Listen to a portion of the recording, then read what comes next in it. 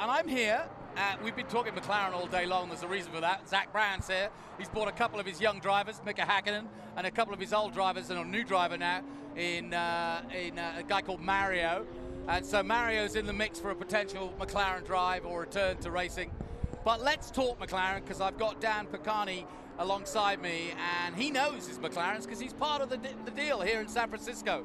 And we've got an exhibition, if you will, of current production McLaren cars out on track, which I'm very excited about. One of the great stories, I think, and I think Bruce McLaren, I was saying, when he was looking down on the Formula One exhibition earlier, he'd be proud. But I think he'd be just as proud to see what the company has done in this realm, in this production realm, to come into this sphere of sports car, high-end racing car, sports cars is no mean feat when you do it against the likes of Ferrari, Lamborghini, and so on, Maserati. But they've done it, and they've done it with a plume, and they've succeeded. They've won Le Mans, and now these cars speak for themselves. Absolutely. It's so nice to have the mix of cars here with the old cars, the historic cars, the classic cars, and our current cars. We're fortunate enough to be in the Bay Area in between two awesome racetracks that we get to get a lot of track time with our clients, and it just affords us the great opportunity to enjoy these vehicles and enjoy the clients and the atmosphere that we're dealing with here. And is it me, or is McLaren as a production base here in the States growing exponentially? I remember one of my friends started working for McLaren in New York and then came down to Dallas. But it seems now that I see a lot more McLarens, both at events and racing, obviously, but also on the streets. It seems like McLaren is now starting to make its mark. Definitely are. We've got a really good base of dealers throughout the U.S., and of course we have our two dealers here in San Francisco and in Walnut Creek, which are able to service our clients, selling, service, and again, keeping these cars on the road. Again, we do, between our dealer groups, run a lot of track days, and again, super happy to see that our clients are out on track, enjoying their cars, both track and on street. And yeah, we're growing in numbers. I mean, we've been in the Bay Area now, McLaren, since 2011, and it is awesome to see the footprint that we have, now established with McLaren. It's it's hard for me. I got to pinch myself every now and then because it's a wonderful brand. Clients are awesome. Manufacturer, dealer network. I really, of course I'm biased, but again, it's enjoyable. We're looking now. We've got about 16 of our clients on track right now. We've got P1 GTR, P1s. Got our Aturas out there, 720s, 720S Spiders, 765 LTs, road-going Sennas. It's an exciting group of cars that, again, I get to enjoy on a daily basis, as part of my work that I do. Now, the 650 came before, obviously, the 720, but they both went straight into racing. I mean, they're production-based, but they went into a racing setup and were raced in GT and around the world. Yeah, the sprint car. Racing? Sprint car, yeah, yeah, basically. The sprint car, yeah. The McLaren GT guys in the UK come out with a great product. They did go into the 650 with the GT car that they ran in a bunch of different series, both the US and in the UK. And then they morphed into with the GT4, the 570S GT4. That, of course, ran in the state in the IMSA series and the Pirelli Challenge series for a few years.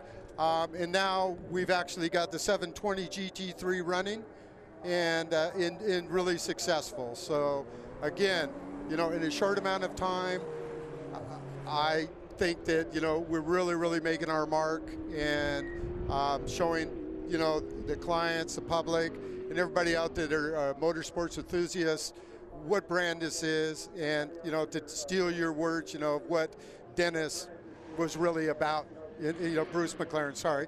Well, and Ron Dennis, to be honest, on the road Dennis too. Yeah, so exactly. So I mean, because he was a very much an instrumental part while he was head of Formula One for McLaren of making sure that the road cars. And I was about to ask you about that because I think Ron Dennis had a big hand in that. But yeah, like I said, Bruce McLaren I think would be proud.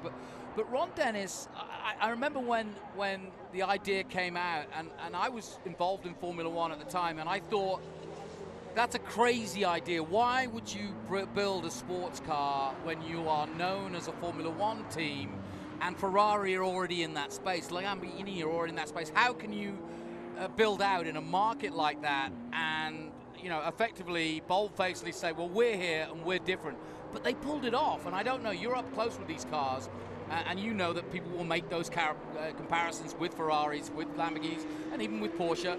But what to you makes the McLaren so different, if not unique?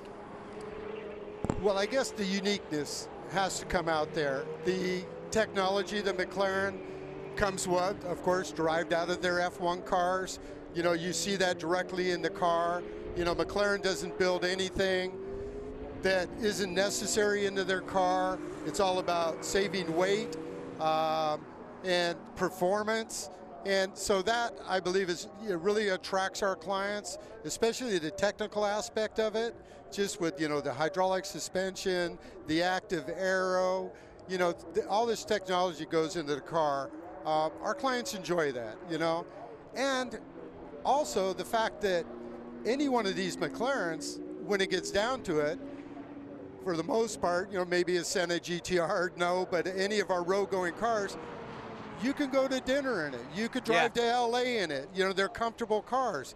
They have the different settings in it so that they're still a very reliable road-going car. Well, we'll talk about that a little bit, because people who aren't au fait that much with supercars, as it were, may not know that, but you can basically set the suspension, as we see here, to be either controllable or get the tail out. And what I'm getting at is that these cars have those settings where you literally can be on, not cruise control, but you can have a setting where the car is in a sport mode, where it's lower, where the suspension the steering gives you more feedback, and so on and so forth.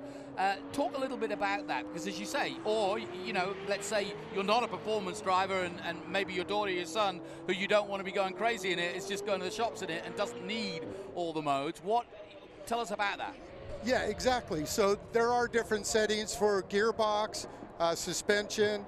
You've got the soft setting, sport setting, and track setting, and you can mix those with the gearbox and engine management as well. So you can have the car in the performance portion on the engine management and gearbox shifting, but still have the suspension in the comfort mode, And the other thing too about these cars is when you get in them, you put them in, and you could drive the car in automatic.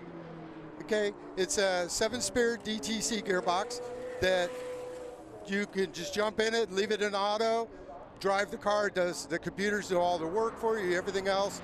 Very comfortable, very easy going for traffic and everything else. So it has that portion of it. And then, of course, you could drive it to the track, show up, put it into proper settings to stiffen up the suspension, change the mapping on the engine and gearbox setting, and go out and have a great time on track. Yeah, and I get the feeling that McLaren's ethos, and correct me if I'm wrong, is more about design and innovation and technology than it is about 0 to 60 and, well, we've got the highest powered engine and it's less about the stats and more about design and innovation and technology. And you're correct there. And again, like I said, everything that they do is for a purpose. I mean, if you want to get technical, the power steering pump on the vehicles that have the hydraulic suspension and the active suspension, that duals as the power steering pump, okay, to save weight. So McLaren designed this to, if you're going in a straight line, you can make suspension settings, because you don't want to be doing them in a turn anyway. No. And then, otherwise, that same pump is used as the power steering pump. So it's dual purpose, saves weight, engineering, space, and everything else. So that's clever. It really is. They're innovative, and you got the carbon fiber chassis tub, the safety aspect of that, the lightweight. It's really it's amazing of what they've come up and how quickly they are able to adapt to new products. I mean, if you look at our new Atura, that is a hybrid vehicle. It's first V6 twin turbo that McLaren's going to have in a production car. Still putting over 670 horsepower. Again, very good, very comfortable, easy to get in and out of vehicle. Again, can drive in the different settings. Got the fuel economy there. Gets still, I believe, about 19 miles on the E mode. You know, so again, multi-use vehicle. And for those of the fans that are here at Laguna Seca this weekend or watching today on the live stream and thinking of coming tomorrow, tell us where they can go and what they can look at while they're here. So while we're here, we've got a couple of sets. Of course, we have our luxury collection group, which is our Price Sims Automotive dealership family that we have, and we have our McLarens there with Lamborghinis, Rolls Royces, and Bentley, and that is over off right next to the F1 paddock. Yep. Okay, so we're situated over there. McLaren Corporate is off into the center, along with O'Gara. They have some vehicles on display, and we also got in the middle section by the coming off of turn 10 is another of the Ultimate series that we have there, which is basically Elva, Senna, P1, and P1 GTR. And so there's a lot to work at. Come and talk with our sales guys, our parts guys. We've got apparel over there for sale for the people that want it. And ask questions. What's your favorite? My favorite car? That's a tough one. I know. I have to say the P1. Okay. Okay. The P1, as we're looking on the screen here at the beautiful volcano yellow. It's a pretty yellow car, isn't it? Beautiful spec P1. Just the and again, you're talking technology, hybrid car. 903 horsepower. 903? 903 combined horsepower between the V8 and the hybrid motor. That's amazing. Has a boost mode, has race mode. You get all the interior in the cockpit with the boost and the turbos winding up. You get all that engaged feeling in the car. So it's a very driver's car, and it's brutal.